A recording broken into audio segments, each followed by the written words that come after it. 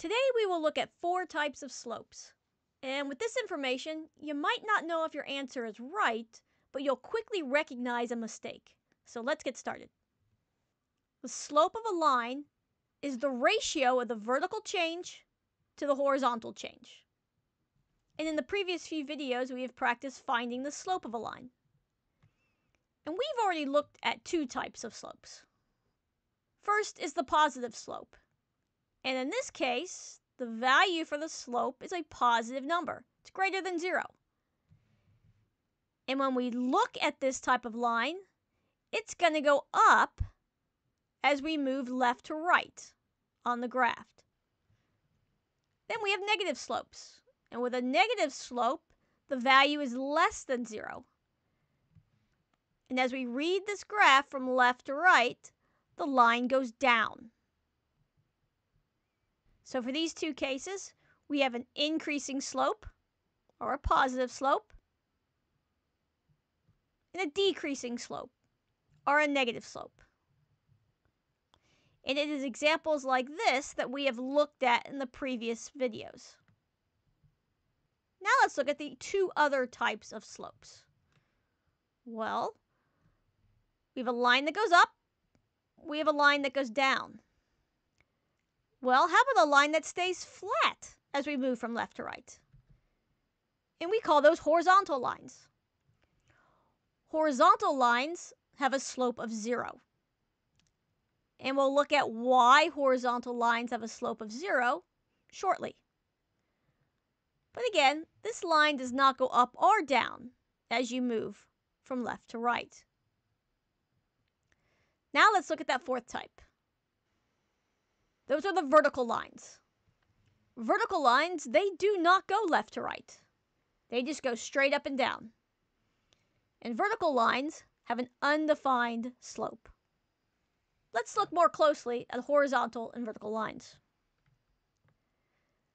We're going to find the slope of the line that passes through the points 4, 3 and -1, 3. So we're going to find the slope of this red line here. Just a vocabulary reminder, when you see the word horizontal, you see the word horizon within the word.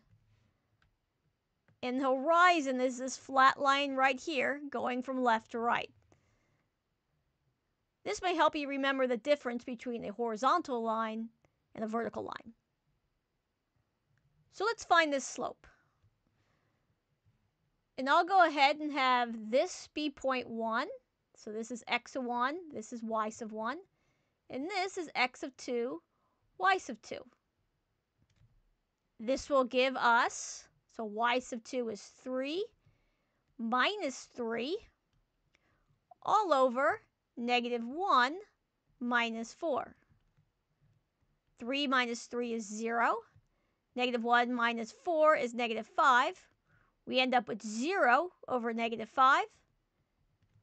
0 divided by anything will be 0. So maybe you don't like having that 0 in the numerator. Well, let's try some different points and see what we get. Well, in this case, we have the point -3, 3, and 3, 3. So let's find the slope between these 2 points. So here we have m equal to y sub 2 minus y sub 1 all over x of 2 minus x of 1. It's always a good habit to write your formulas. And now I'm going to plug in those values.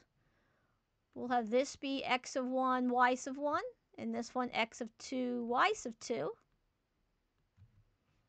So y sub 2 is 3 minus 3 all over 3 minus a -3. This gives us 0 over 6. And again, our result is 0. The slope of this horizontal line is 0. Every horizontal line has a slope of 0. M is equal to 0. And this is what we call a characterization of horizontal lines. If you have a horizontal line, it will have a slope of 0. And if you have a line that has a slope of 0, it is a horizontal line. With horizontal lines, they're always going to have the same y values. So regardless of the points that you pick, since the y values will always be the same number, the numerator of the slope will always be 0, resulting in a slope of 0. Now let's look at vertical lines. And we're going to find the slope of the line that passes through the points -2, -4, and -2, 4. We'll label the coordinates for this first point, so we'll have x of 1 and y sub 1. And the second point will be x of 2, y sub 2. So for y sub 2, we have 4 minus y sub 1, so that's 4 minus a -4, all over. Then we have -2 minus a -2. This is 4 minus -4, so this is 4 plus 4, all over -2 plus 2. And this results in 8 all over 0. So we have division by 0. Division by 0 is not allowed, so the value of the slope is undefined. Well, let's see what happens if we grab some other points. If we look at these points, we have -2, -1, and -2, -3. So let's find this slope.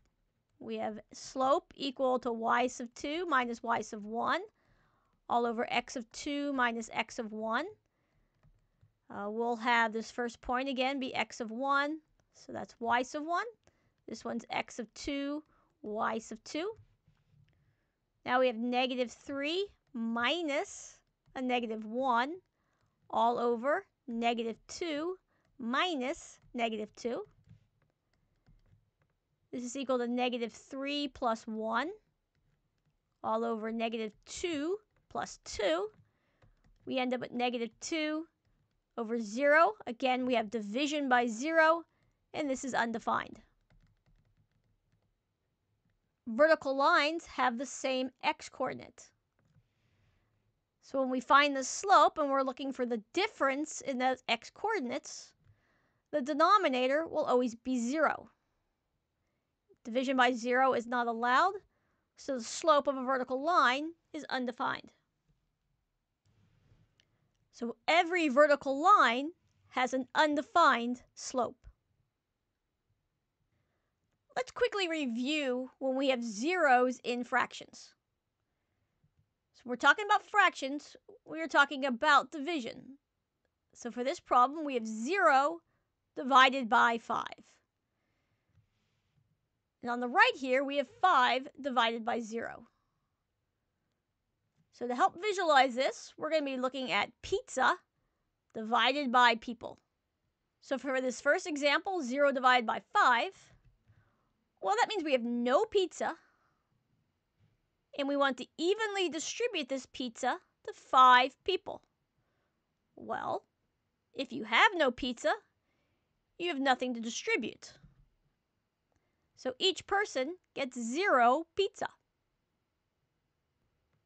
And 0 divided by 5 is 0. 0 divided by anything is 0. On the right here, we have 5 divided by 0. Well, that means we have 5 pizzas, but we don't have any people to give it to. So how much pizza is going to go to no people? Well, that really doesn't make sense. And division by 0 is undefined. So 5 divided by 0, or any division by 0, is undefined. So without doing any calculations, let's look at each of these graphs below and state whether the slope of the line is positive, negative, 0, or undefined. So for this first problem, as we move from left to right on this graph, the line goes down. If the line goes down as we move from left to right, that means the slope is less than 0. This is a negative slope. Now for the second case, we have what appears to be a horizontal line. But looks can sometimes be deceiving, so I wanted to make that very clear that this line is parallel to the x-axis. And any line that's parallel to the x-axis is a horizontal line, so therefore our slope is equal to 0. And this is a similar situation on this third problem. It looks like the line simply goes up and down, but I wanted that to be very clear that this is parallel to the y-axis. Vertical lines are parallel to the y-axis. So this slope is undefined, because vertical lines have an undefined slope. And then for the fourth problem, as we move from left to right, there is a subtle increase. The line is going up. Therefore, our slope is greater than 0, so this is a positive slope. A great way to learn is to practice on your own. We will discuss in a bit, but go ahead and pause your screen and do these 4 problems.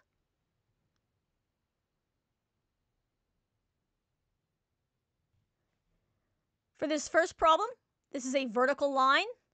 It is parallel to the y-axis, so the slope is undefined. The second problem, as we move from left to right, this line is going down. So the slope is less than 0. It is negative. For the third problem, as we move from left to right, the line is going up. The slope is greater than 0. It's a positive slope. And then for this final problem, this is actually the x-axis. The x-axis is a horizontal line. All horizontal lines have a slope of 0. Continue practicing working with the slope of a line, and I'll see you in the next video.